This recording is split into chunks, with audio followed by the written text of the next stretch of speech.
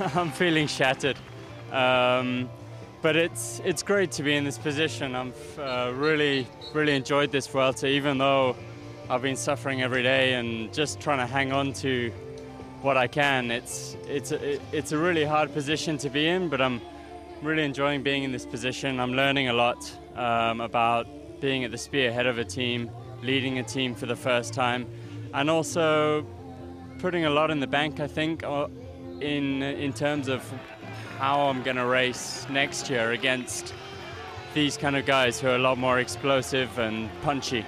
And staying relentlessly positive. No emotion coming in there at any point. I guess you keep it bottled up inside.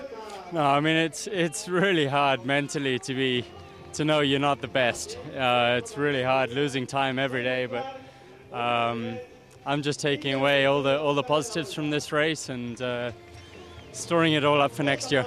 Al final, mira, hay veces que se puede ganar y veces que no.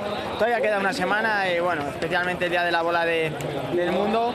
Pero bueno, sí que es verdad que Joaquín está muy fuerte.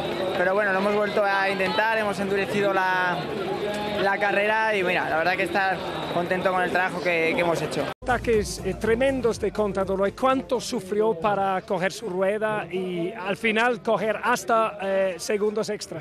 Pues mucho, la verdad que sufrió muchísimo. Son puertos duros, son puertos que tienes que sufrir muchísimo, ya no solamente para seguir a ruedas, sino para subir. Solo por subirlo tienes que sufrir y la verdad que Alberto me la ha puesto muy difícil. Solamente la bola del mundo ahora. Espero. La verdad que quedan etapas difíciles, pero la más extrema será la bola.